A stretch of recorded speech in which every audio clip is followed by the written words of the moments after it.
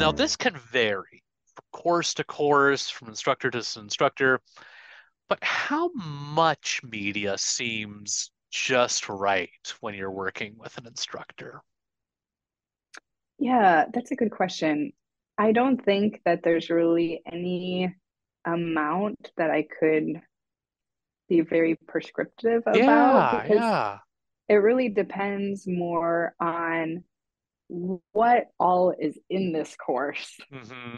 to begin with. Like, are you making all of this media and they're, having to watch this other stuff and they have all of these other readings? Like, what's the balance Yeah, of what's going on?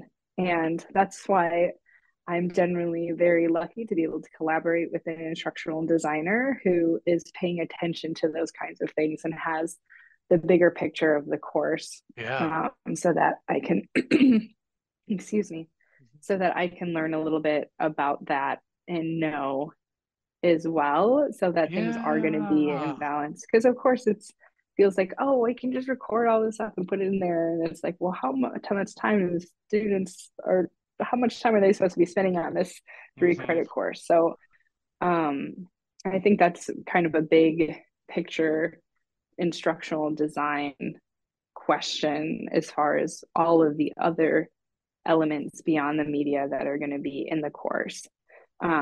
So if an instructor is like, I want all of my lectures online, and that's what the students are watching, Hmm. and they have a worksheet that they're doing while they're watching it, and then that's kind of like their out of class time.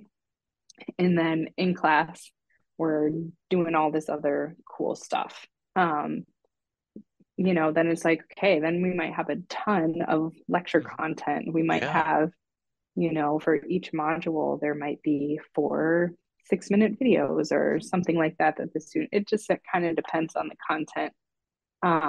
But then there's not a lot of other expectations on the students for their, pre-class preparations and out of class time. So it just depends. Yeah. Wonderful answer. And I appreciate those considerations. That's going to make it, what it's going to depend on. As our conversation concludes, Alyson offers advice for people creating and supporting those who create instructional media.